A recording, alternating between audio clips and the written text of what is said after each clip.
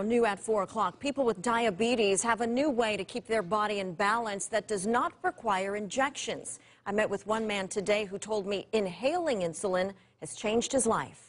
Your lungs are great. You have no wheezing or anything. For more than 30 years, Dr. Bruce Bodie has been treating Peyton Warren for type 1 diabetes. And with the advancements over time, treatments have changed. I've done it all. I've done pump therapy. I've done injections. But that has not been the case for Peyton lately, thanks to this little device, Afrezza inhalable insulin. It gets in the bloodstream within 2 minutes.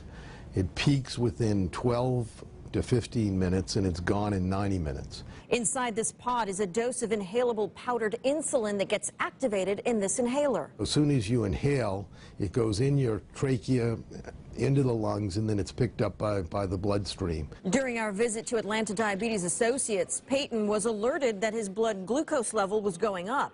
He discreetly pulled out the device and inhaled insulin. It frees you up.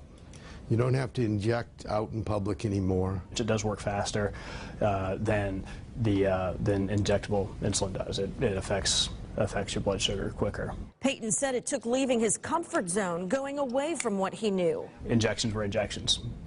You just had to do it. To a new way of handling his diabetes, which he highly recommends for people seeking some freedom from it. I have no intentions of ever going back to what I used to be on. He says it's covered by his insurance as well. Right now, this is only available for ages 18 and up, but a clinical trial is currently taking place to see how it works with children who have diabetes.